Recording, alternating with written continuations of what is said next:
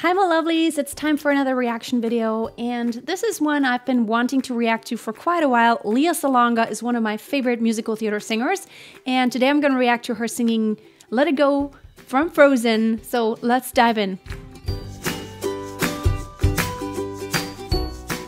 Oh, but before we do this is going to be an analysis also. This is for singers, and I'm just going to comment a little bit and I'm going to stop it, okay? All right, let's get going.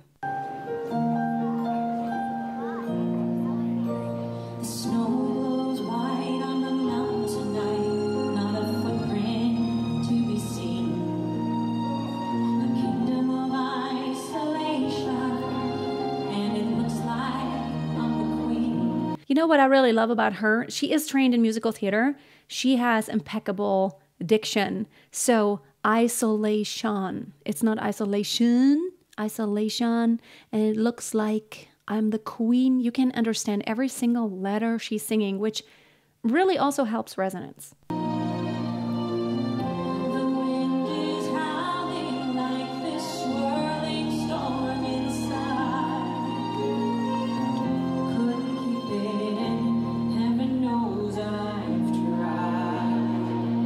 And you know, this is a hard pitch. It's quite low. Heaven knows I've tried to have this nice and centered. And she still gets this beautiful, very even vibrato, which is really an expression for a really good placement.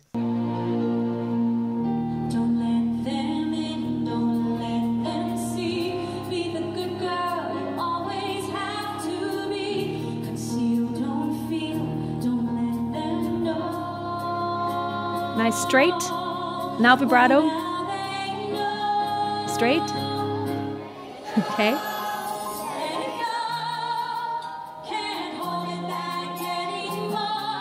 See how at first she didn't have high intensity because it's lower. Snow glows white on the mountains tonight.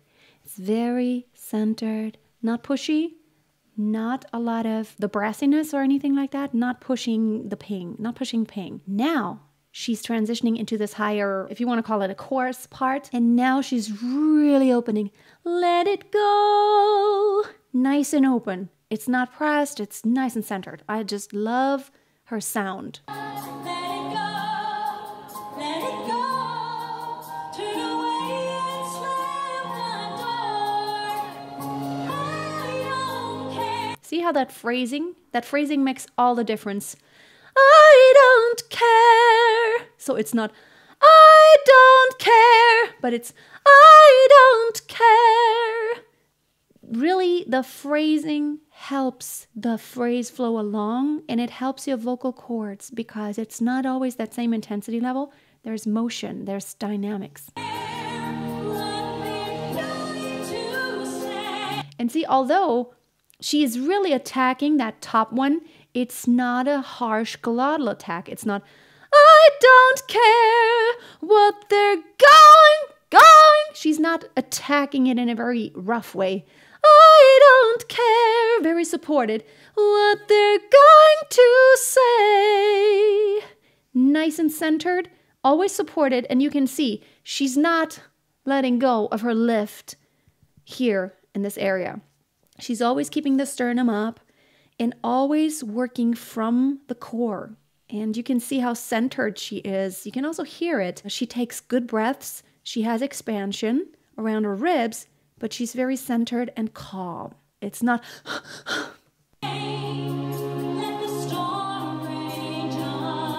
And by the way, you need to do this when you do musical theater and you actually have a scene to play. It's so important to really detach your body, or not detach, but I'm just saying to not have to do a certain motion in order to sing a certain pitch, but you want to be able to sing anything and everything in any position as long as you're keeping your torso straight and you stay in the line here, which is important for support. And of course, you can see she's trained so well at doing this.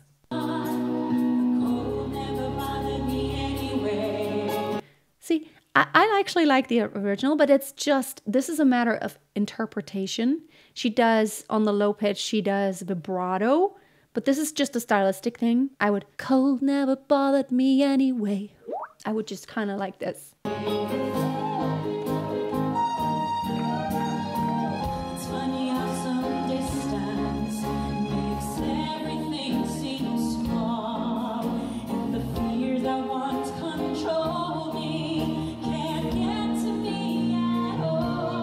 Like it. See, she's using this very little intentional, can't get to me at all, at all. It's really nice. I like using it too. I just don't know why. It really relaxes the voice, and it also is a stylistic thing. Can't get to me at all. Nice. And you can tell she's so well trained in musical theater because she sings it like that. Slightly different vibrato, like maybe in the original, like Idina Menzel would do. She's also a musical theater singer, but Lea, she's singing it in a very classical musical theater style.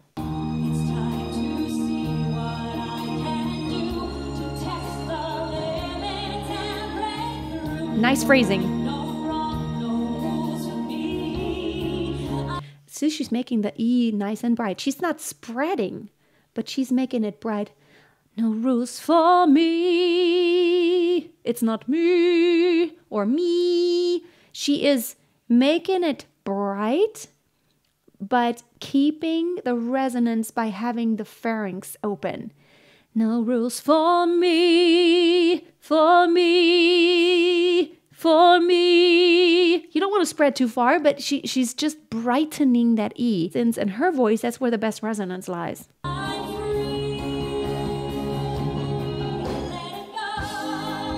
I just love how she let it go. It's relaxed jaw, nice and open space. It's not let it go, let it go. It always looks relaxed.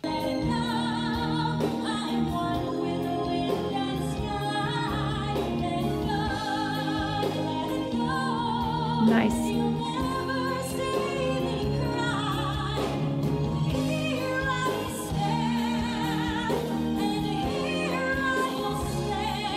You know, it's actually kind of hard to come from the bottom to the middle pitch. Here I stand, and here I stay. She's actually really staying majorly in heavy mechanism, and she's really good at that. It's really hard, those intervals, but she's doing a good job, and you can really only do this. Let's go back just a little bit here. So you can hear, she could have maybe placed the I slightly less pingy, because right now it kind of sticks out a bit. It still sounds really great, but you know, it's live. It's all sung live. This is amazing for being sung live. See the I just kind of sticks.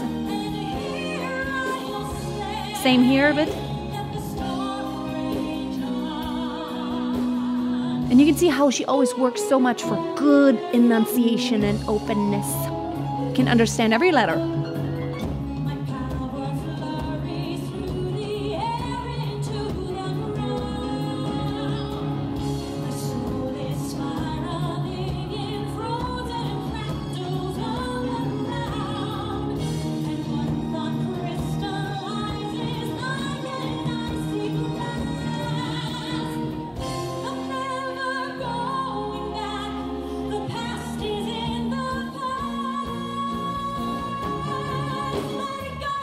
And now definitely beginning to mix because it's just crazy high.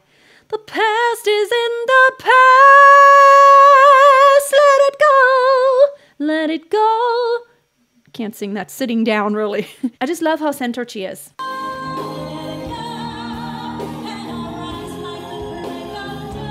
I love, and I rise like the break.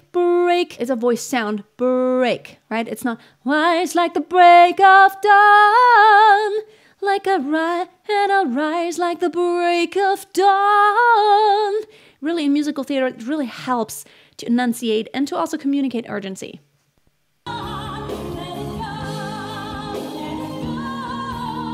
Nice.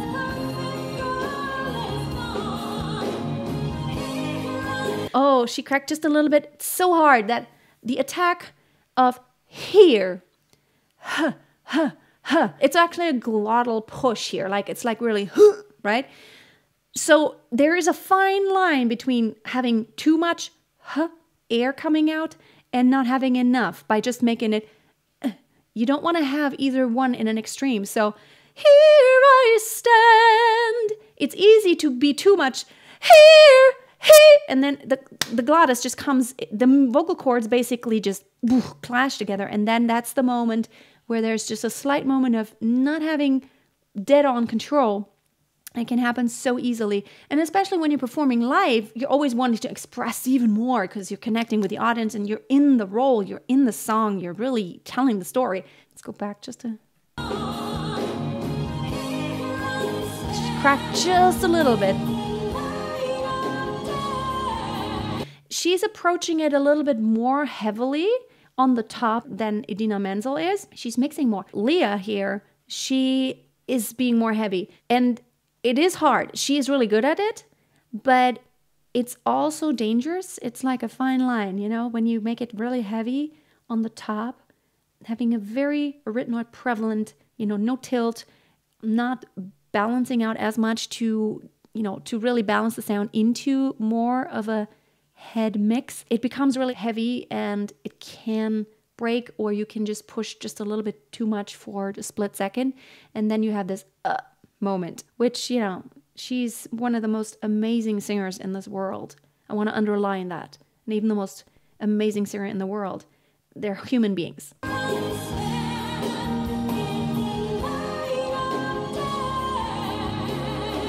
Okay, now the last one high.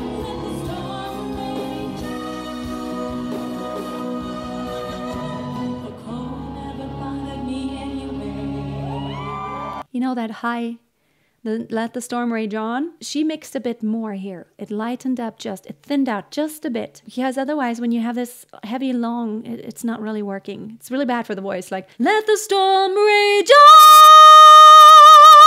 I was just like, it's way heavy. So it's better just to let the storm rage on! Just a little bit more mixing and a little bit more balancing out. Awesome. And then, you know, the hardest transition is from that high to the low. On, and then, the cold never bothered me anyway. Which you have to be really careful that you don't get too dark.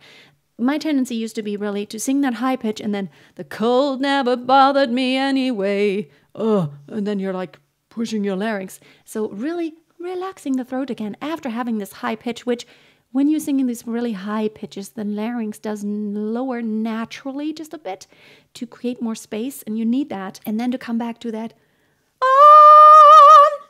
The cold never bothered me anyway. To have that relaxed sound. And in my voice, that lies like extremely low. I'm a big fan of Lea Salonga, and I loved it so much. I hope you loved it too. If you did love my video and also her performance, give me a thumbs up or give me 2 thumbs up, which isn't possible. One for her, one for me. And leave me a comment whether you love her so much also as a musical theater singer, not just here in this. Thank you so much for watching my training, how to 10x your progress. You can sign up for it, and it's a live training. It's live and it's free. I will put the link below, and as a matter of fact, also right here in the card up here. It's only for those who have registered, and if you would like to connect with me and another small group of people probably who will be there, it'd be awesome to have you to discuss how to 10x your progress. Have a wonderful day. I'll see you soon, and always keep on singing. Let the sky fall.